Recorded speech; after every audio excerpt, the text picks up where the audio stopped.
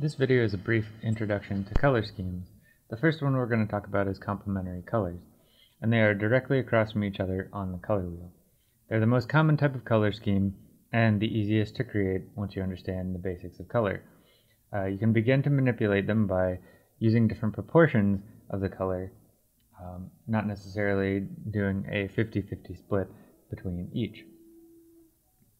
The second type of common color is analogous color, and these are any three colors that are directly next to each other on the color wheel. It creates an immediate sense of unity and balance, and it is a very limited color scheme.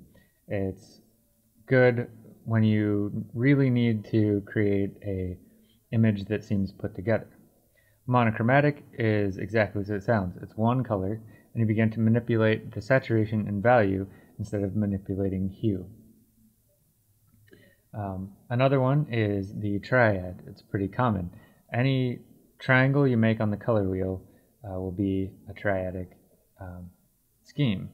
You'll notice that the primary and secondary colors are both triads.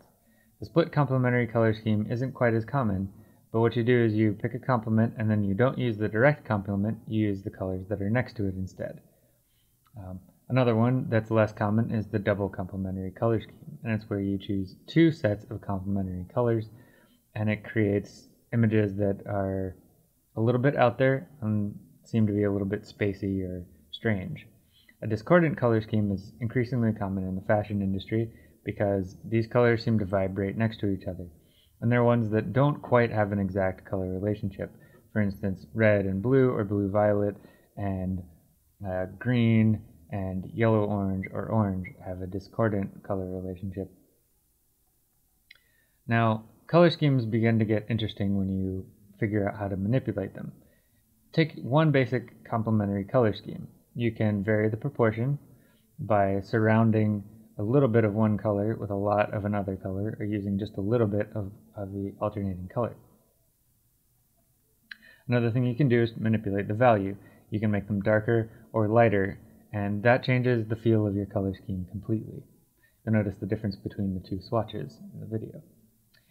You can also manipulate the saturation by increasing or decreasing saturation, and that changes the view from being something that's bright and in your face to something that sits back a little bit further, even though you haven't manipulated anything but the saturation.